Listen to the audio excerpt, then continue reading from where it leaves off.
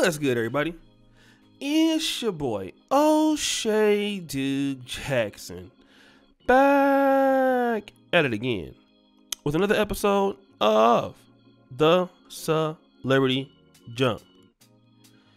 And guys, today we are talking about this particular clip that our brother Keith sent us. You know, he always making sure that I get these damn videos. And this is a goddamn good video, right? Because it talks about more females and some of their dating choices, which obviously we like talking about on this channel. Now, there's a particular lady. She's definitely from New York. I don't know if she's Latino or Puerto Rican, but she's talking to this brother about why she's in love with toxic men, right? And, you know, what I want to actually do is she wants to talk about how the last boyfriend, who was really good for her, he was a really good, a good man, like more stable, did everything. She was bored with him, but now that she's struggling with Pookie and Ray Ray, she is having a great time in this toxic relationship, although the guy doesn't treat her as nice. So let's go ahead and play that clip and we'll come back to it. Toxic relationships more fun? I feel like toxic relationships are more fun. I was with somebody who gave me everything, was good to me, let me like do whatever I want whenever I wanted. I felt empty, like, inside. I felt lonely. I felt empty. I felt like a hole inside of me. But I feel like now, you know what I'm saying, my man's a little toxic and stuff, but the sex is good. And yeah, I just feel more emotionally connected to that person because we go through certain things and then we make up, you know? So it's like, it's pretty toxic. So you like bad guys? No. Yeah, I mean, that's what it sounds like. You said you had a man, right? He was good to you, right? He helped teach you certain things and everything was good, but you still felt it was like an emptiness there. It was like lack of passion or something like that. Yeah. Right? But then now the bad guy, you know, he more like he's going to give you the drama. I think, do you think that, like, you're attracted to drama, like you want the drama in your life? I really don't think that, though. I don't think I'm attracted to drama. Well, you just said but you say your man that you with now is more toxic than the man that you was with, but this man brings is it more exciting to you? Is it like, tell me, like, what do you think it is? Let's dive deep in this. Tell me, like, talk to me, like, tell me what you mean, like what it is, like, is it, you know, obviously he do things differently than it's something that's keeping you. It's definitely the passion. Like, it's definitely like I feel alive. Like, you know what I mean? Like, when you wake up, is it like a difference? Like, if you wake up and you feel like, all right, what I'm going, like, I don't know what today is going to bring. What the other one is. No, I think I feel more connected. Like I said, because we have gone through more things, more emotionally. Yeah, more. No, but that's what it is. Yeah, like we got through more things emotionally, and then we make up. So it just make us feel like we closer. You know what I mean? So is it the makeup sex that you are addicted to? That so you like the drama, so you can have makeup sex? Like, no, that's a part of it, but that's not all of it. Like, I just feel closer to the person than what I did, even to the person that I was with in a longer stretch or period of time. You get it? So I still felt disconnected from that person because it was like not much emotionally going on. Yeah, how do you feel about toxic relationships? My nigga side of me loves it. Why y'all love it though? That's really what I want to know. Why do niggas love toxic? Right. However, I know better, but even when knowing better, like, as you said, I think that the mentality on the way, I think the past, growing up and watching past traumas or having traumas, I'm so addicted to, or I should say, it's like I think that this is normal. Are you gonna marry? Would you marry a woman you like that you have a toxic, exciting relationship with? No. I would never marry a woman that I have a toxic. But however, it's satisfying a side of me that I grew up watching my whole entire life. You understand what I'm saying? So, but I know better. So the reason why I won't marry it because I know better. So, dealing with someone, knowing that it's toxic, knowing that, we always in arguments, whole 9 yards. Like I at one point of my life, like I thought that was what a relationship supposed to look like.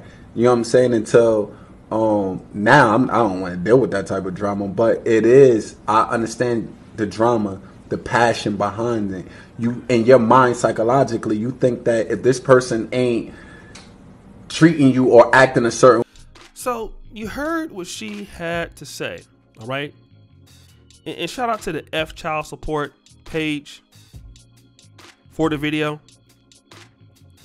Now, if you listen to what she's talking about, if you really look at this, here is a woman that I can guarantee you, she's come from some kind of dysfunctional background. Okay. Now it's true that maybe the guy could have done a little bit better connecting with her or connecting with her emotionally because, women love differently, depending on who they are. But this is a woman that doesn't have any respect for herself. Right? It's obvious because in order for a man to connect to her, that man has to disrespect her. And then because they're going through bullshit because they're fighting, it makes her more attached. Although, if you look at it, she's not really making any progress in the relationship. She can't explain why she loves him. She can't explain any of those things. All she knows is I'm fighting with this nigga, and because of that, we're going back and forth. I feel more connected to him. Which a lot of guys are dealing with a woman like this because she's pretty, she looks good, and you're nice to her. But we have to understand that people in urban communities, whether it be African American, whether it be Dominican, whether it be Puerto Rican, or whatever it is, especially in New York, you just have people who just can't be helped. All right? You are dealing with people, and shout out to Brother Pan-Africanism Strikes Back, that are walking around the world thinking that don't nobody love them. And because nobody ever loved them, they go around dealing with what they think love is. Love is dysfunction. Love is excitement. Love is him going upside my damn head. Then when there are women out here that are like that, and unfortunately guys do get with ladies like this, and the ladies might like them, but they're not able to appreciate good guys. And when it happens, the best thing that can happen to you is she leave you for toxic Tyrone. It's the best thing that can happen to you. It's the greatest thing that can happen to you. Because do you know what? If you are a good brother or a good man in general, and you have a lot to offer to a lady, you shouldn't have to be toxic for her to want to like you. You shouldn't have to, and that's the thing about a lot of American women. You kind of have to be mean to them you have to kind of run an asshole game on them like in America. I'm sorry, when I was in Uganda, I didn't experience that. I didn't have to be mean to anybody, for them to like me or to be my friend or to do, other people in other parts of the world, they don't have to do that. In America, you have to be an asshole to get somebody to like you. And similar, that's what a lot of guys in the black community are complaining. In the culture, in the urban culture, hey, I have to do something to you real messed up for you to know that, oh, I like you. That's not how it works in every other part of the world. It only works like that in dumbass America. And again, relationships should be stable because you can't go far in toxic environments. There has to be stability, mental stability. And I'm going to say this again, a lot of times this happens with women who don't come from two-parent homes. Some guys are not going to like that, but that's the truth.